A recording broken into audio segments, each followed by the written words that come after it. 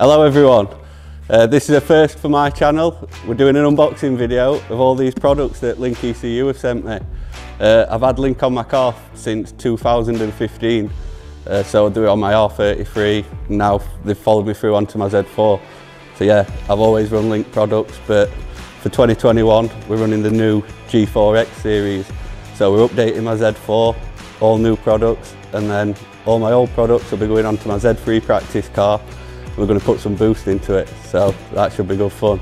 I'm not so technical savvy, so Jace Clark, who builds my car, who's my crew chief for this year, he's going to come and help me explain some of the stuff and what the stuff does. I'm more of a driver, so yeah, we'll crack on and get it unboxed. Let's get them open, Jace. We'll start with the big one first. Let's see what we got. Ooh, hats, you liking that? Oh, I love an hat. Yeah, mate. It's like they've sent plenty. T-shirts, snoods, Link merch. Let's put them on. Look like a t-shirt, mate. Snazzy. On brand. So yeah, let's get to see what we've got. Sensors. This is all a bit more for you, Jace. Technical stuff. What are they? So we've got some new 1/8 VSP temp sensors, which we generally use for oil, water and air. Some adapters for the new fancy ones, which we'll see when we get to it. Yep, the new 4-bar ones. Oh, these are them new combined pressure. Yeah, I've been looking forward to seeing these. So rather than having a separate oil and water or fuel pressure and temp, it's all in one sensor. So you can just use one port on your oil line or your water line and wire your temp and the pressure to it, which will save wiring time and fabricating time, which is always good. Another water temp sensor. Oh, so they're for fuel, aren't they? Fuel and oil. No, so because we're doing both cars, we've got the combined ones for the Z4 and then we've got the individual ones for the Z3. Oh, right, cool. Next thing, two wiring looms. Is that an A and a B loom, or is it? So it's A and B, and we've got the extra long ones, so it'll reach from wherever we want on car. We'll be using those on the Z3.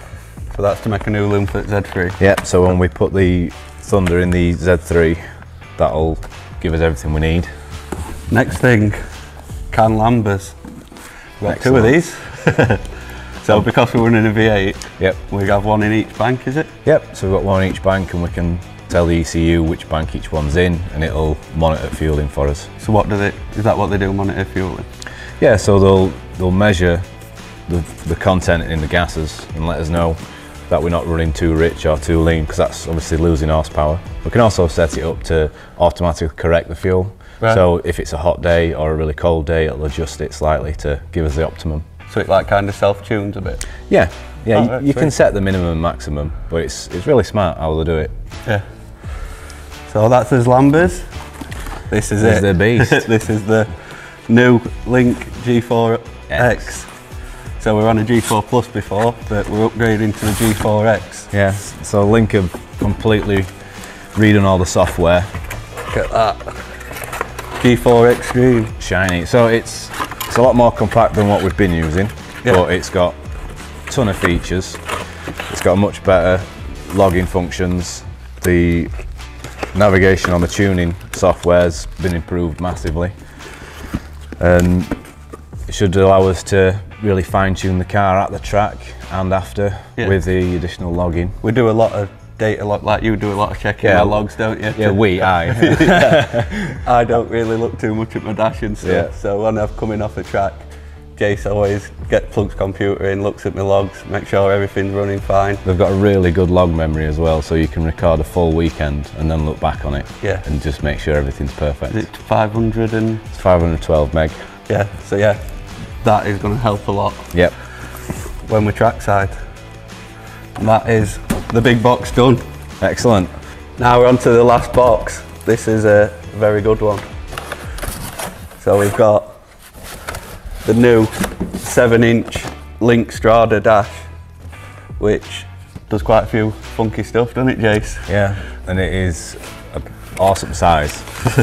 Yeah, I run a 5-inch one in the Z4 already, but this year we're upgrading to the 7-inch one, which is a hell of a lot bigger.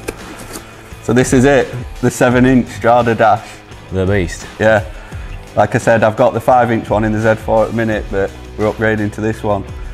It's literally on here, it tells you everything you need to know, doesn't it? The oil pressure, oil temp, it tells you what your lambdas are doing, water temp, literally everything you need, what gear you're in. It's all connected to the ECU via CAN bus, so there's very little wiring involved, and you can transmit everything the ECU knows to the dash and display it. You can display warnings, your shift lights, and I think we've got something else for it for this year, which I'm looking forward to playing with. Oh, well, the GPS? Yeah. But the other thing that this dash does, you can set it up so if the water temps are getting too high, or the oil temps, it can send a text to Jason's phone while he's in the pit. So he can be on the radio saying, you know, have a minute lad, it's baking. So yeah, that's a cool feature that this dash does, which we're going to set up for this year. But then the other thing with this box is the GPS module for the dash. So what's it do, Jace? So it's going to give us a real-time actual vehicle speed, which is amazing really.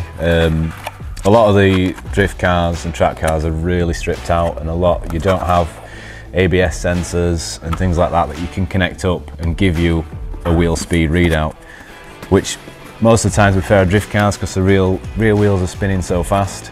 Compared to the actual vehicle speed, it's not an accurate speed representation, whereas this will give us the actual speed.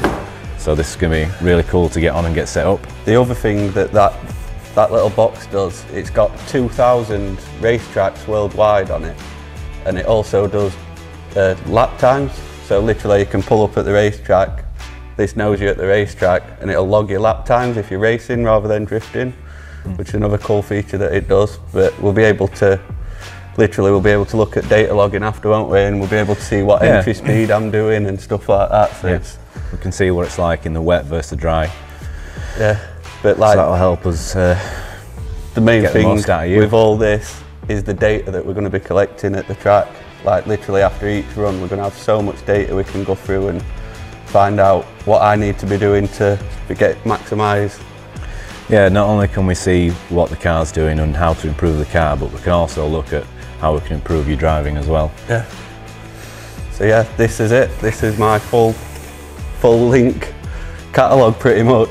So yeah, we're going to be putting this on my car in the next couple of weeks, and we'll be videoing it. And well, I'm going to leave my camera up here so Jace can video himself fitting it. So yeah, you'll see some vlogs with Jace fitting it, and then we'll be hitting dyno and hopefully making some power. So I just want to thank Link ECU for staying on board with me. Like I said at the beginning of the video, they've been with me since 2015, so they're a really good company to work with. They're a great company. I've literally had zero issues with any of their products over the last 6 years, so I can't thank them enough for staying on board for my 2021 programme. So thank you, Link ECU.